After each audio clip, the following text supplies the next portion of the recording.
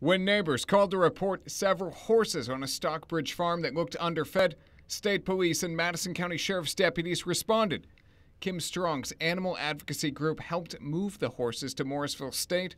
She believes Madison County should contract with the Central New York SPCA rather than have deputies try to interpret complicated agriculture and markets laws relating to animal neglect. To truly protect the animals, you need someone whose only job is to protect those animals. And let police do what they do. And they do it well in Madison County.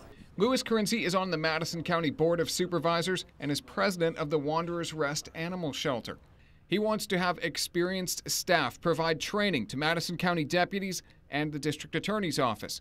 He says deputies are best equipped to handle animal abuse calls since they may uncover other crimes during their response. There's a fine line between abuse, neglect, and what's actually going on. Let's do this the right way. It takes time, It takes money, and education. Strong says Oneida County has had great success contracting with the Central New York SPCA and trying to train an entire department on elaborate animal neglect laws is a waste of money. And I don't know why anybody in any county, in any position of power, wouldn't want to provide their officers with more tools for less money than it would cost to train the officers. Advocates have also been asking for a change that would make animal abuse a felony in New York State. For now, reporting from Syracuse, I'm Alex Dunbar.